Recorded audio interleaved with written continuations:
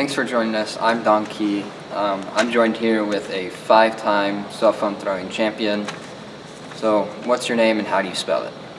My name is Samsung, S-A-M-S-U-N-G. So what got you into cell phone throwing? Probably just anger issues. My parents wanted me to take management classes, but I didn't want to pay the money, so this was a cheap way, and you get some competitiveness within it. So how many hours have you put into cell phone throwing? About 5 hours a day, roughly. There's a few times where I did more, a few times where I did less, just depending on my free time. Now that's some dedication. So we saw on the leaderboard that you haven't been beaten for 5 years now. How does that feel?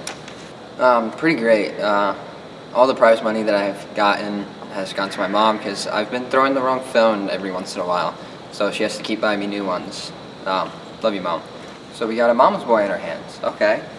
So if you had to give up cell phone throwing, what sport would you go to? Underwater hockey, probably. I've been a fan of hockey all my life, so you get that risk factor in it with being underwater. Thank you for joining us. I'm Dickey. Now back to you.